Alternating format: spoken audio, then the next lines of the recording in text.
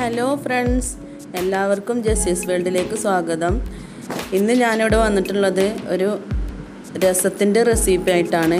തക്കാളി രസമാണ് നമ്മളിന്ന് ഉണ്ടാക്കാൻ പോകുന്നത്. നല്ല അടിപൊളിയായിട്ടുള്ളൊരു രസമാണിത്, ചൂട് ചോറിൻ്റെയൊക്കെ കൂടെ കഴിക്കാൻ. അപ്പോൾ നമുക്കിത് എങ്ങനെയാണ് ഉണ്ടാക്കുന്നതെന്ന് നോക്കാം. ഇതിനാവശ്യമായിട്ട് 10 അല്ലി വെളുത്തുള്ളിയാണ് എടുത്തിട്ടുള്ളത്, 3 തക്കാളി, പിന്നെ മല്ലിയില ആവശ്യമുള്ളവർ ചേർത്ത് കൊടുത്താൽ മതി, പിന്നെ കറിവേപ്പില, പിന്നെ ഉണക്കമുളക് 3 എണ്ണം, പിന്നെ ഒരു 1/4 ടീസ്പൂൺ ഉലുവ, ഒരു 1/4 ടീസ്പൂൺ കടുക്, ഒരു 1/4 ടീസ്പൂൺ നല്ല ജീരകമാണിത്, പിന്നെ 2 ടേബിൾ സ്പൂണ് കുരുമുളകാണിത്, പിന്നെ മസാലപ്പൊടിയാണിത്. 1 ടേബിൾ സ്പൂൺ മല്ലിപ്പൊടി, 1 ടേബിൾ സ്പൂൺ മുളക് പൊടി, 1/4 ടീസ്പൂൺ മഞ്ഞൾപ്പൊടിയാണ് എടുത്തിട്ടുള്ളത്, പിന്നെ ഒരു നെല്ലിക്ക വലുപ്പത്തിലുള്ളൊരു പുളിയാണിത്, പിന്നെ ആവശ്യത്തിനുള്ള ഉപ്പ്, പിന്നെ കായം. ഇത് കായം കട്ടക്കായ ഉണ്ടെങ്കിൽ അതാണ് ഏറ്റവും ബെറ്റർ. ഞാനിപ്പോൾ എൻ്റെ അടുത്ത് ഇത് പൊടി ഉള്ളത് കൊണ്ട് അതെടുത്തെന്നുള്ളൂ. ഇനി ഒരു മിക്സിയുടെ ജാർ എടുത്ത ശേഷം വെളുത്തുള്ളി, കുരുമുളക്, നല്ല ജീരകം അതിലേക്ക് ഇട്ട് കൊടുക്കാം. എന്നിട്ടൊന്ന് ക്രഷ് ചെയ്തെടുക്കാം. ഇടിയനുണ്ടെങ്കിൽ അതിലിട്ടിട്ടൊന്ന് ചതച്ചെടുത്താലും മതി. നന്നായിട്ട് അരക്കേണ്ട ആവശ്യമില്ല അത് നമുക്ക്. അപ്പം ഇനി ഇതൊന്ന് ചതച്ചെടുത്തിട്ട് വരാം. ഇപ്പോൾ ഇതാ ഇതിവിടെ ചതച്ചെടുത്തിട്ടുണ്ട്, നന്നായിട്ട് അരഞ്ഞിട്ടൊന്നുമില്ല, ഒന്ന് ചതച്ചെടുത്തിട്ടുള്ളൂ. ഇനി ഒരു മൺചട്ടിയാണ് ഞാനിതിനെടുക്കുന്നത്. അതിലേക്ക് 2 ടീസ്പൂൺ വെളിച്ചെണ്ണ ഒഴിച്ച് കൊടുക്കാം.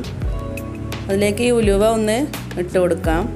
അതൊന്ന് പൊട്ടി വരുന്ന ടൈമിൽ നമുക്ക് കടുകിട്ട് കൊടുക്കാം.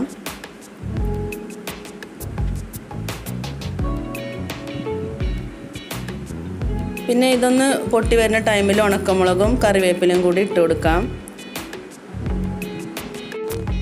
ഒന്ന് മിക്സ് ചെയ്ത ശേഷം നമ്മൾ ചതച്ച് വെച്ചിട്ടുള്ള കുരുമുളക്, വെളുത്തുള്ളി, നല്ല ജീരകത്തിൻ്റെ ഇതിട്ട് കൊടുക്കാം. അത് ജസ്റ്റ് ഒന്ന് മൂത്ത് വരുന്ന ടൈമിൽ നമുക്കിതിലേക്ക് കായപ്പൊടി ചേർത്ത് കൊടുക്കാം. ഒരു 1/4 ടീസ്പൂണാണ് ഞാനിവിടെ എടുത്തിട്ടുള്ളത്. പിന്നെ നമുക്ക് കുറവാണ് തോന്നുകയാണെങ്കിൽ കുറച്ചും കൂടി ഇട്ട് കൊടുക്കാം. ഇനി ഇതിലേക്ക് തക്കാളി ചേർത്ത് കൊടുക്കാം.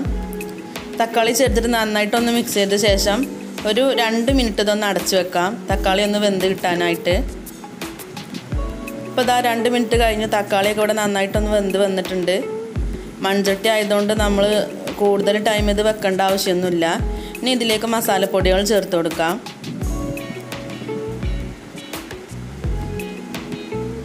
ഇത് അത്യാവശ്യത്തിന് എരിവ് ഇതുണ്ട്. കുരുമുളക് 2 ടേബിൾ സ്പൂൺ എടുത്തിട്ടുണ്ട് നമ്മൾ. അതിൻ്റെ എരിവാണ് ഇതിൽ മുന്നിട്ട് നിൽക്കേണ്ടത്. ഇനി ഇതിലേക്ക് പുളി ഒഴിച്ചു കൊടുക്കാം, അതിൻ്റെ വേസ്റ്റൊക്കെ കളഞ്ഞിട്ട്.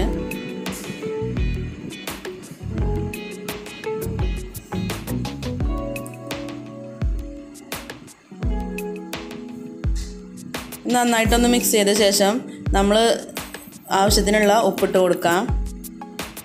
കല്ലുപ്പാണ് ഇവിടെ ഇട്ട് കൊടുക്കുന്നത്.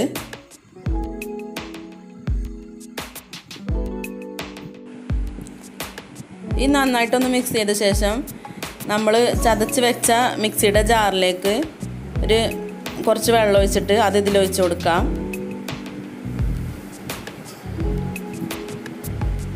ഇനി നന്നായിട്ടൊന്ന് തിളക്കാനായിട്ട് അടച്ചു വെക്കാം. ഇതിലുള്ള ചേരുവകളൊക്കെ നല്ല പ്രതിരോധശേഷി ഉണ്ടാക്കുന്ന കാര്യങ്ങളാണ്. അതുകൊണ്ട് നിങ്ങളിത് ആഴ്ചയിൽ ഒരു ദിവസമൊക്കെ ചോറിന് ഒഴിച്ച് കറിയായിട്ട് ഇത് ഉപയോഗിക്കുന്നത് നല്ലതാണ്. ഇനി നമുക്കിതിലേക്ക് മല്ലിയില കൂടി ചേർത്ത് കൊടുക്കാം. മല്ലിയില ആവശ്യമുള്ളവർ ചേർത്ത് കൊടുത്താൽ മതി. അതിൻ്റെ ടേസ്റ്റ് ഇഷ്ടമുണ്ടെന്നുണ്ടെങ്കിൽ രസത്തിന് അതൊരു പ്രത്യേക ടേസ്റ്റ് തന്നെയാണ് മല്ലിയില. അപ്പോൾ അങ്ങനെ നമ്മുടെ അടിപൊളിയായിട്ടുള്ള രസം ഇവിടെ റെഡി ആയിട്ടുണ്ട്. രസത്തിൻ്റെ ഗുണങ്ങളിപ്പോൾ ആർക്കും പറഞ്ഞു തരേണ്ട ആവശ്യമൊന്നുമില്ല. വെളുത്തുള്ളിയും കുരുമുളകും ഒക്കെ ഇട്ട് നമ്മൾ കായൊക്കെ ഇടുമ്പോൾ തന്നെ വയറിനൊക്കെ ശുദ്ധീകരിക്കാനും ഗ്യാസിൻ്റെ പ്രശ്നങ്ങളൊക്കെ മാറാനും ഒക്കെ നല്ലതാണ് രസം. അപ്പോൾ നിങ്ങളെല്ലാവരും ഇത് ട്രൈ ചെയ്ത് നോക്കുക. അഭിപ്രായങ്ങൾ കമൻറ്റ് ചെയ്യുക. ചാനൽ സബ്സ്ക്രൈബ് ചെയ്യാത്തവരുണ്ടെങ്കിൽ സബ്സ്ക്രൈബ് ചെയ്യാം.